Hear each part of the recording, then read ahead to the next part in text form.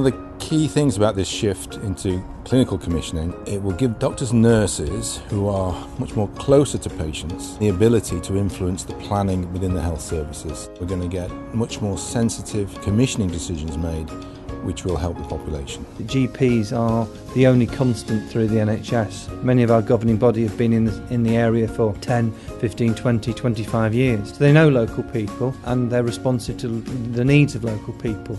Clinical commissioning is a good thing for patients because what it allows us to do very clearly is to engage patients and involve patients in the planning. Mental health lead in every surgery would be a major step forward. GPs taught or trained to actually listen to patients.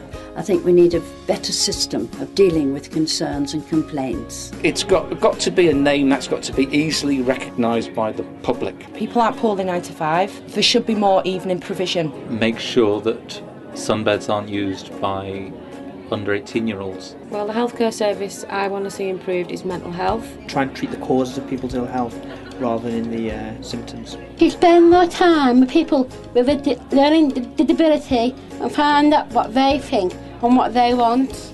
Alcohol and the related illnesses such as mental health. For decisions to be based not about funding and money, but more about what we've all been talking about today.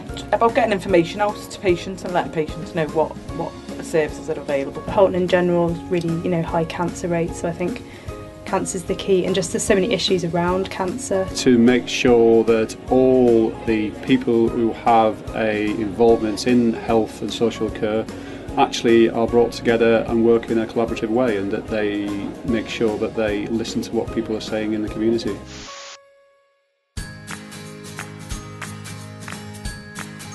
The vision and values of Halton CCG relate to improving the health of the population of Halton.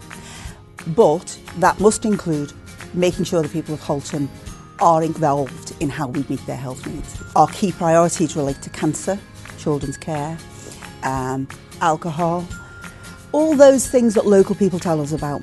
The CCG is a members forum, so the only way that's going to work and work properly is that we engage with as many of those individuals and practices and clinicians as possible. Educational days, members' days, making sure that their ideas correlate into the commissioning intentions. GPs in the area are closely involved with the CCG, both through the engagement events that we've held already to gauge their opinion, but we're clinicians that work in practices with other GPs who aren't on the board, and we garner their opinions every day.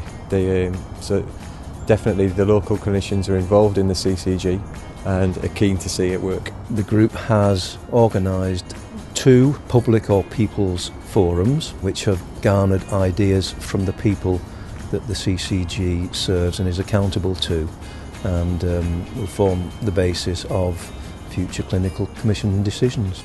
I think it's quite good. I think it's really good how lots of people are talking and you've got lots of people around the table. I think that's really good. Yeah, I really enjoyed the energy of today. It's really all about people connecting together to create, hopefully, a better future for Halton.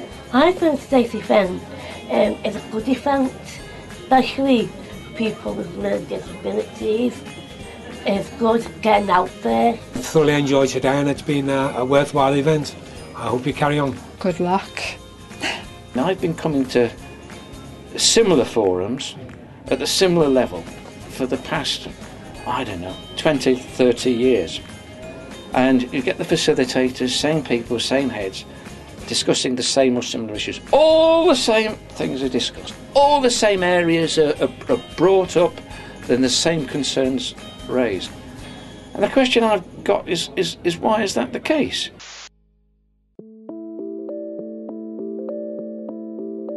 GPs have been involved in the commissioning process before, and there have been many different opportunities, many different ways of changing the health planning service over the years. I've lived through at least 7 of them that have struggled to get both patients in the population and primary care clinicians involved, because they seem to be the key people that you really need to inform decision making. I think this is a real stepwise change to that and gives us a real opportunity to make change. This is a different organisation, a different breed of people that we've previously been involved with. So I'm really excited by the opportunities that we have in dealing with frontline practitioners at this level. I don't think this type of leadership was shown before. Certainly not in this particular way. We had very good relationships with the local authority, we had very good relationships with the NHS, but I wouldn't say there was a sort of a three-party approach where you've got commissioners and service deliverers all around the table at the same time talking about solving the same problems.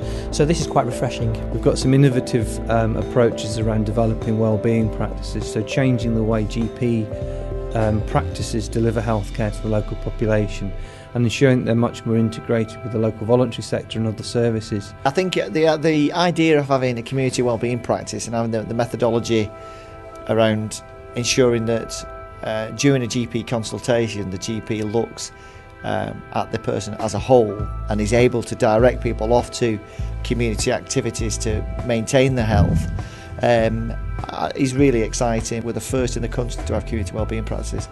That alone is evidence that CCG is thinking differently. I am most excited about the plans that we've got for mental health and for alcohol services. I have a particular interest in both of those services. But however, it's not just those services in isolation. Everything that we do is important and is going to be more important as time progresses. The elements of the plans I'm most excited about are the engagement of the local population in identifying their needs and meeting them, and also keeping them engaged.